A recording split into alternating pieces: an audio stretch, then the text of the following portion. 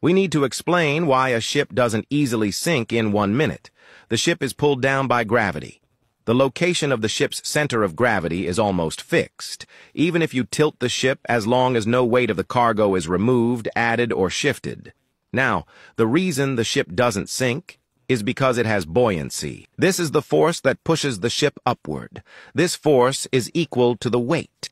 However, this is not like gravity where the location is steady. The center of buoyancy depends on where more water is displaced by our ship. For example, if the ship tilts to port, gravity pushes the ship even more to port. However, if you notice, because of the tilt, more water is displaced in port. So the center of buoyancy also transferred to port, and it pushes the ship upright again. This happens all the time, which is why our ship is stable, except if water gets in, or there's unsecured cargo, or if the tank isn't full. That's 1 minute, so let's discuss the metacenter or GM of the ship in the next videos.